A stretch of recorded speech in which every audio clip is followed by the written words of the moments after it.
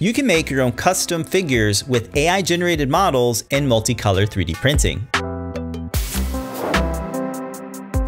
We were able to make a full-color figurine of Lady Ada featuring her iconic pink hair, black clothing, and glasses. We also made PT, aka Mr. Lady Ada, to make this project a complete set.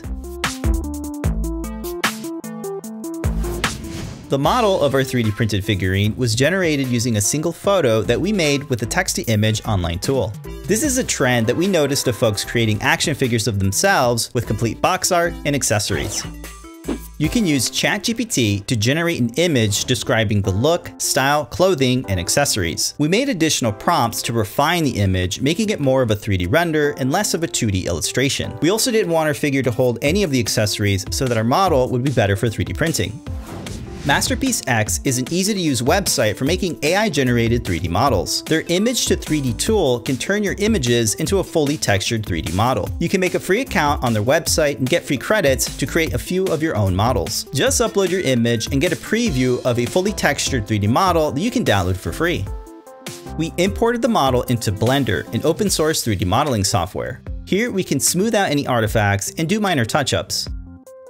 Once we're happy with our mesh, we brought it into the Bamboo Labs Studio app. Here, you can use the color painting tools to colorize the model. Just add your filament colors and use the fill bucket tool to color various elements of the model.